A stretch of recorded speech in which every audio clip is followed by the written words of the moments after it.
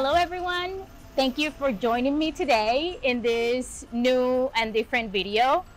I bet you already noticed we're not in our usual set. I'm actually in the streets of my city, Barranquilla. And in this two-part video, I'm going to teach you how to order food like a Colombian while doing so. So I'm gonna go to a restaurant and I'm gonna show you the whole process. How do you order drinks? How do you order food? And everything. So let's do it. Okay, so we are in an informal restaurant. This is a shrimp restaurant.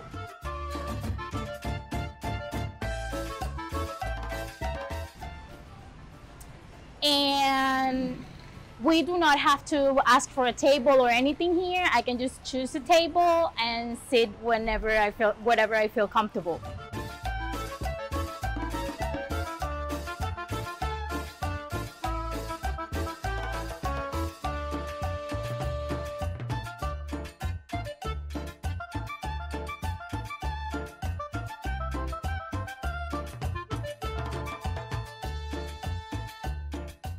Alrighty, so we're at our table inside of the restaurant. I thought it was prettier than outside.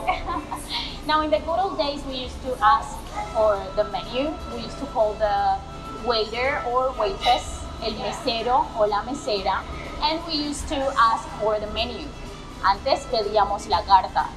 But now, since the pandemic, this is the way that we get the menu. We have to scan a QR code in our phones so we can actually see what the menu offers and make our orders. I don't know if this is happening in the rest of the world, but this is how it is now here, and I don't think we're going back to menus anymore.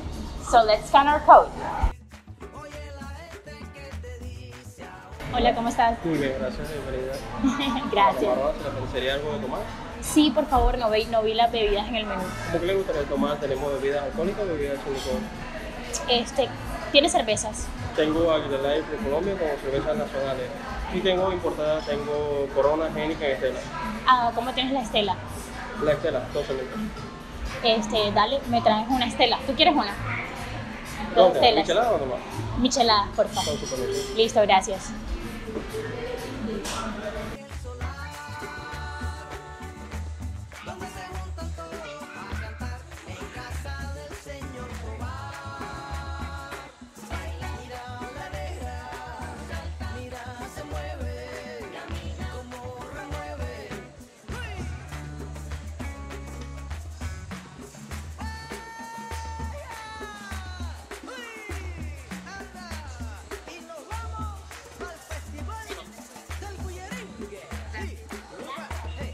Bueno, acabo de ordenar unas cervezas for me and my beautiful producer right there. And now it's time to make the order. ¿Sería algo de comer? Sí. Por favor, ¿qué me sugieres? Tengo un risotto de tomate tostado con camarones y un plato nuevo que no aparece aún en la nata. Lo estamos preparando para la nueva carne. Un risotto a base de champiñones de crema de leche y queso. Viene acompañado con camarones, langostinos, calamares, pulpo y trozos de pescado. Un excelente para. ¡Qué rico! Bueno, yo estaba pensando en algo más pequeño como una entrada. El aguacate relleno, de medio aguacate relleno con camarones, palomitos y langostinos. Viene coronado con un trozo de pescado crujiente y patacones. Dale, necesito un momento más para decidir. Dale, gracias.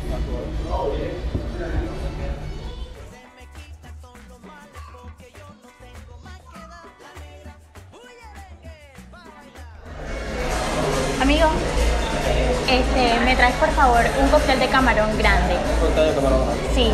¿Todo eso? Sí, hasta ahora. Gracias. So I ordered a Stella. This is my favorite non-craft beer. You remember I said it was michelada. That's how we call when you add lemon and salt around the glass.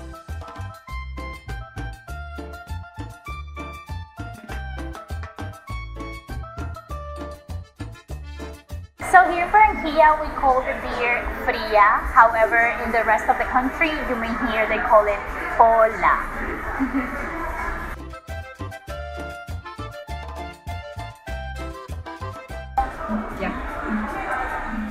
so we ordered a shrimp cocktail.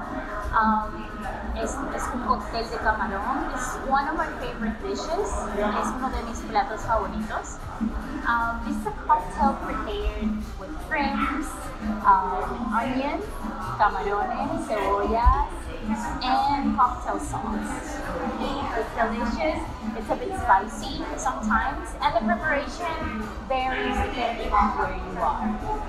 Bueno, vamos a ver qué tal.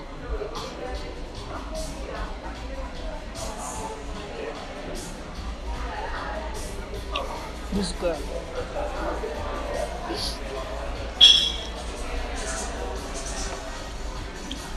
Baby, toma un poco. Toma un poco.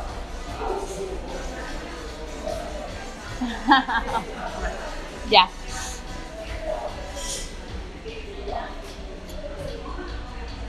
Está buenísimo, nena.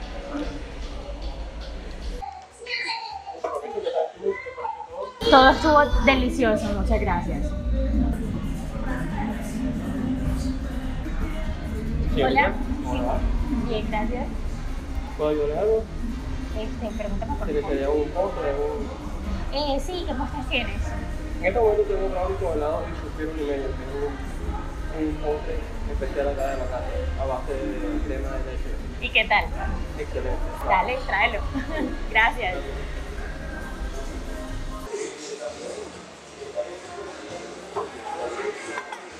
Espero que disfrutes esa belleza. Gracias, se ve delicioso. It looks amazing.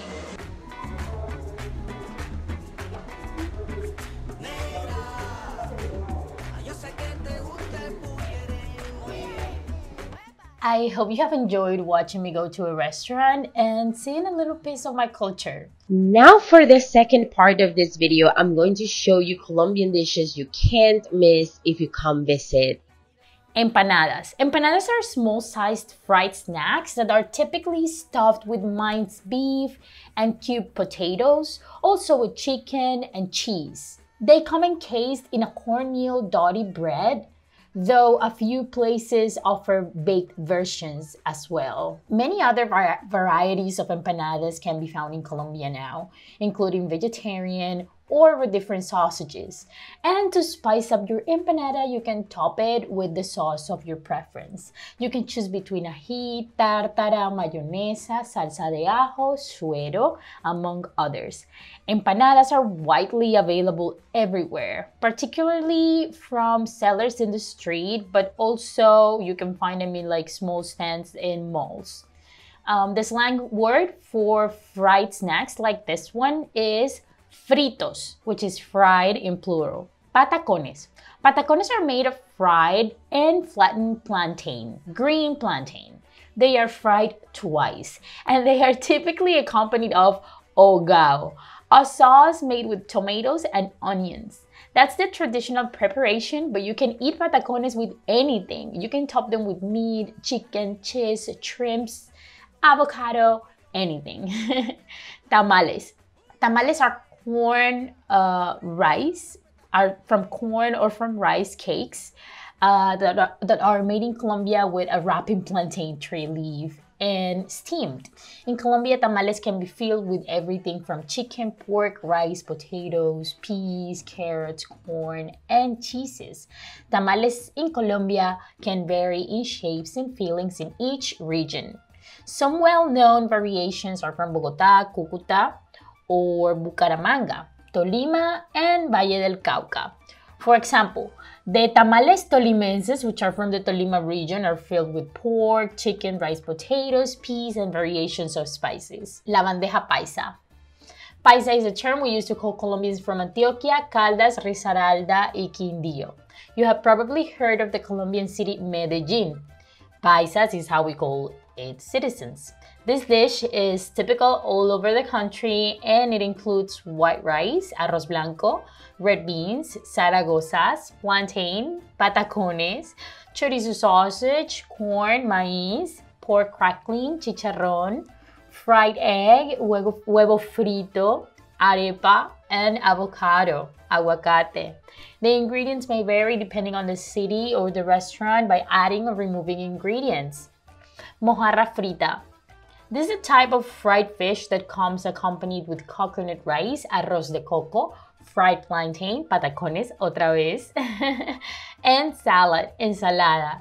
You can add a lemon to your fish to make it tastier. This is generally a lunch dish, and it's very common in Colombia to eat lunch with soup, so they will give you a fish soup, sopa de pescado, with your dish.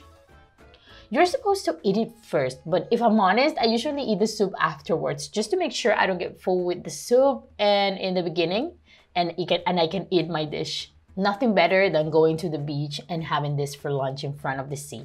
Ajiaco.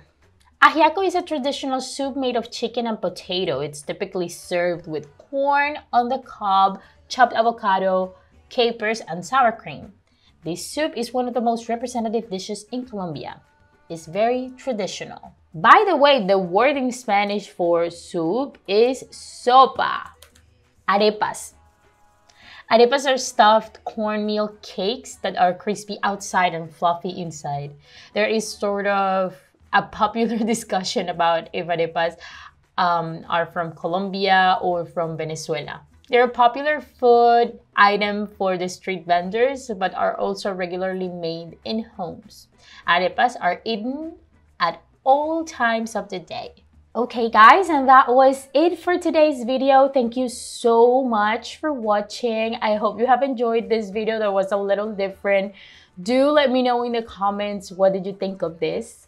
I want you to let me know if you understood the accent of the waiter that was serving me at the restaurant, or what did you notice at the restaurant that called your attention, or let me know if you have tried any of the food choices I just suggested. As always, do not forget to show your love through the like button, subscribe, and turn on your notifications so you know when we post new videos. Thank you very much for all your love and support, and see you next time. Bye-bye.